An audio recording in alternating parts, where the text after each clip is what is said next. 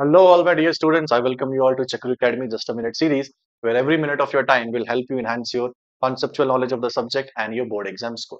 So, our today's topic is moving coil galvanometer. It's a very important topic for your board exam. Through this topic, they ask you conceptual as well as numerical both. So, I will make sure that once you go through this lecture, you will have no doubts left in this topic. So, first of all, let's understand that what is a moving coil galvanometer. A moving coil galvanometer is a device which is used to detect small electric currents. It can be small to smallest amount of electric currents. In that galvanometer, you will see that there is a needle which basically rotates in such a way that when you increase the amount of current, the deflection in the needle will be also increasing. If you decrease the current, the deflection in the needle will also decrease. It means the deflection in the needle is directly proportional to the amount of current passing through the galvanometer. Now, the second question what they asked here is that what is the principle of the moving coil galvanometer? So the principle is the moment there is a current carrying coil placed in a strong magnetic field, it experiences a torque. And that torque is basically responsible for moving the pointer according to the amount of current flowing through the galvanometer. So let's understand about the construction of the galvanometer, that what are the components required for forming a moving coil galvanometer. So as all of you can see here, there are two figures on the screen. So the first one is basically the top view of the moving coil galvanometer, and the second one is basically the front view of the galvanometer. So here you can see that there is a soft iron core placed between north and south poles. So we have a strong magnet, and inside that strong magnetic field, we have a soft iron core. Now the first question is that why soft iron core material is required? A soft iron core has basically high magnetic permeability. Due to high magnetic permeability, what will happen? It will basically enhance the strength of the magnetic field. If the strength of the magnetic field is increased, automatically the sensitivity of the galvanometer, or you can say the torque produced, will also increase. Now, after that, the second question what they can ask you, that why the shape of this north and south pole is basically concave. It's a very important concept, that why the magnetic poles are concave in shape. Because due to the concave shape of north and south pole, the magnetic field produced will be radial. Radial in the sense the magnetic field will be along the radius vector of this coil. What is the advantage of that? Let's understand that. Since we know torque is equal to M cross B, which is basically MB sine theta, where M is basically the magnetic moment, B is the magnetic field, and then angle between M and B is theta. So M can be also written as NIA.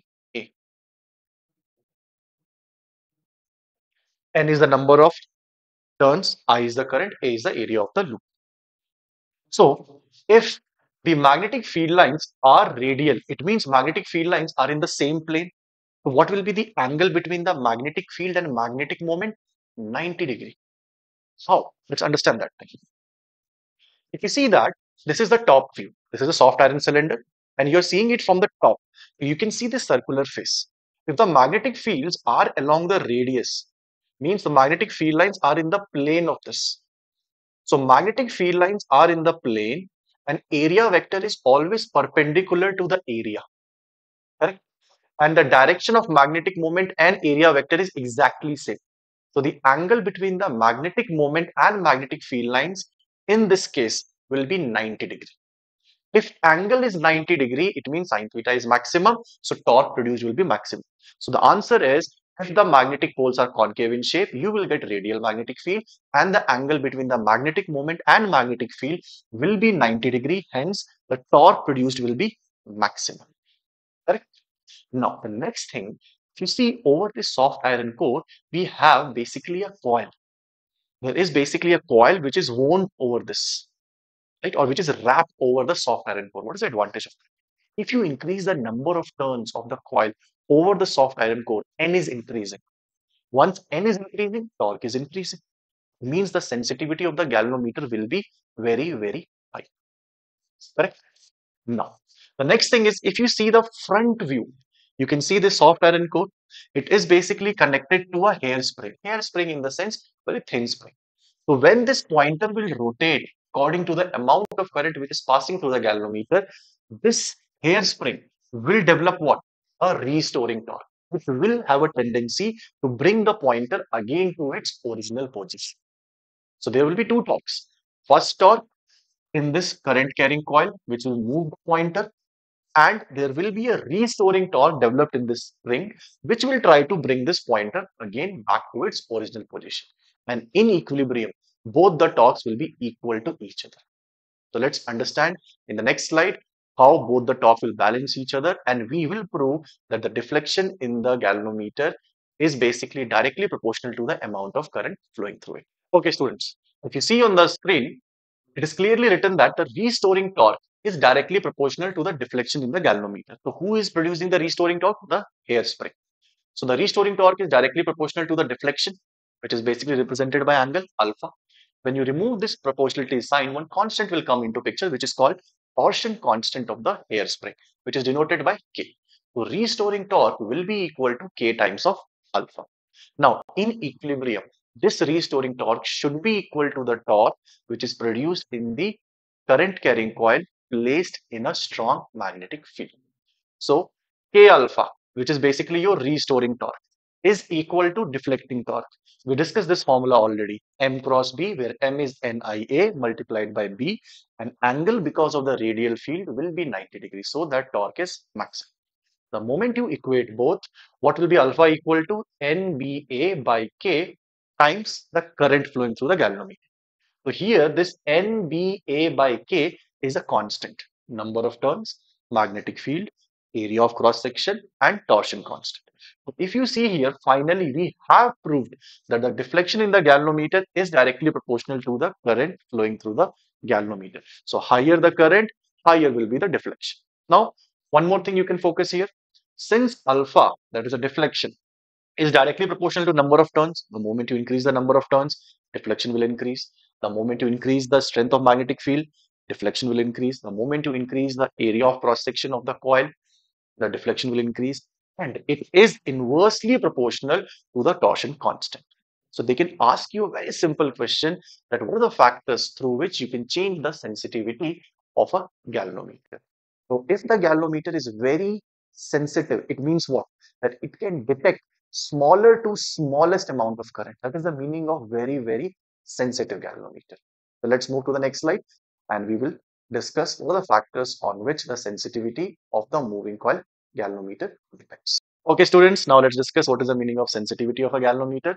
Sensitivity of a galvanometer means a galvanometer shows a large deflection even for a small amount of current or a small potential difference applied across it. In sensitivity, we have two types of sensitivity, current and voltage. Let's understand both of them one by one.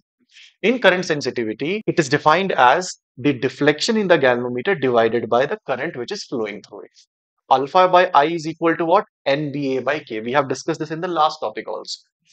Alpha by I equals to NBA by K. So let's assume that if the current flowing through the galvanometer is 1 amp, then what will happen? The denominator becomes 1. So we can say that the sensitivity, current sensitivity, is exactly same as the deflection in the galvanometer. Correct? That's how you can define it. You don't have to remember any formula. Deflection divided by current. The moment current is 1, deflection and current sensitivity is exactly same. Similarly, we can define voltage sensitivity. In voltage sensitivity, you have to just do a small change. Instead of I, you will replace that by V, potential difference across the galvanometer. By Ohm's law, you know that V is equal to IR.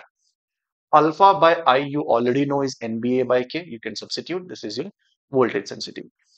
If you notice on the board carefully, this NBA by K is nothing, is basically current sensitivity. The voltage sensitivity is basically current sensitivity divided by resistance. Now let's discuss what are the factors affecting the sensitivity of a galvanometer. As you know that the number of turns you increase, the sensitivity of the galvanometer should increase. If you increase the strength of the magnetic field, then also what will happen? The sensitivity of the galvanometer will increase. If you see the area of the coil, the moment you increase the area of the coil over the soft iron core, if you increase that, then also current sensitivity will increase. But the sensitivity is inversely proportional to K, the torsion constant. So these are the factors. By changing these factors, you can increase or decrease the sensitivity. So by using the first three factors, because the deflection in the galvanometer are directly proportional to the first one, second one, third factor. You can increase the sensitivity by using the last factor because it is inversely proportional to alpha. You can decrease the sensitivity of the galvanometer.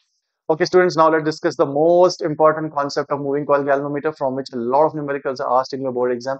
Topic name is conversion of a galvanometer into an ammeter or voltmeter. As you know, ammeter has very small resistance. So for reducing the resistance of the existing galvanometer, we will connect a very small resistance in parallel with the existing galvanometer. So this resistance is called shunt resistance, a very small resistor connected in parallel with the galvanometer so that the net resistance of the circuit comes down. So what do? We have connected a small resistance in parallel with galvanometer. Now, if you see the circuit, total current coming to the circuit is I. The current which is going into the galvanometer is Ig, and the remaining current which is going into the shunt resistance is I minus Ig. Correct? If you observe one more thing, shunt resistance and this are connected in parallel. So the potential difference across the galvanometer and shunt resistance should be equal because they are connected in parallel. So what you can write down, the potential difference across shunt resistance should be equal to potential difference across AB. AB is the terminal of the galvanometer. So what is the formula for potential difference? V equal to IR. So current in the shunt is I minus Ig into S is equal to Ig into G. Right? Now they may ask you to find shunt resistance, or they may ask you what is the current which is flowing through the galvanometer. If they ask you to find shunt resistance, you can directly shift the terms. So this becomes Ig divided by I minus Ig into resistance of the galvanometer. G stands for resistance of the galvanometer. Or if they ask you to find Ig, what you can do, you can open the bracket. So this becomes I into S minus Ig into S equal to Ig into capital G. So you can rearrange the term I into S equal to Ig into S plus G. So the current in the galvanometer should be equal to I divided by S plus G into S. So they can either ask you what is the current passing through the galvanometer or the shunt resistance which you are connecting in parallel to convert galvanometer into ammeter. These are the two numericals they can ask you.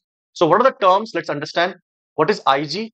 Ig is the current with which galvanometer gives you the full scale deflection. Full scale deflection. That is the meaning of Ig. 0 to I is the required current range. S is the shunt resistance. I minus Ig is the current which is passing through the shunt. Correct? Now, if they ask you what is the total resistance of the circuit, total resistance will be how much? These two are connected in parallel. So it will be R1, R2 divided by R1 plus R2, which is G into S divided by G plus S. So this is the simple working of conversion of galvanometer into ammeter. Now, students, let's discuss the last topic, that is conversion of galvanometer into voltmeter. Since you know that the resistance of the voltmeter is very, very high. So how will you convert galvanometer into voltmeter? By connecting a very high resistor in series.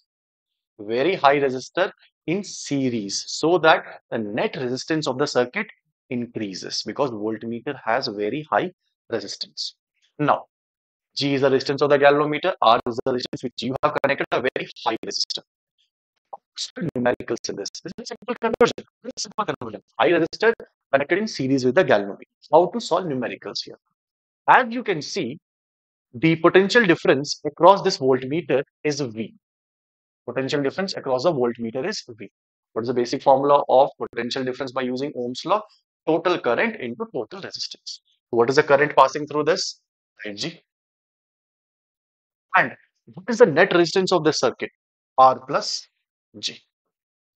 So this is the simple equation you need to keep in mind. And how did I write that equation? By using basic Ohm's law. Current multiplied by total resistance. You don't have to remember anything other than that.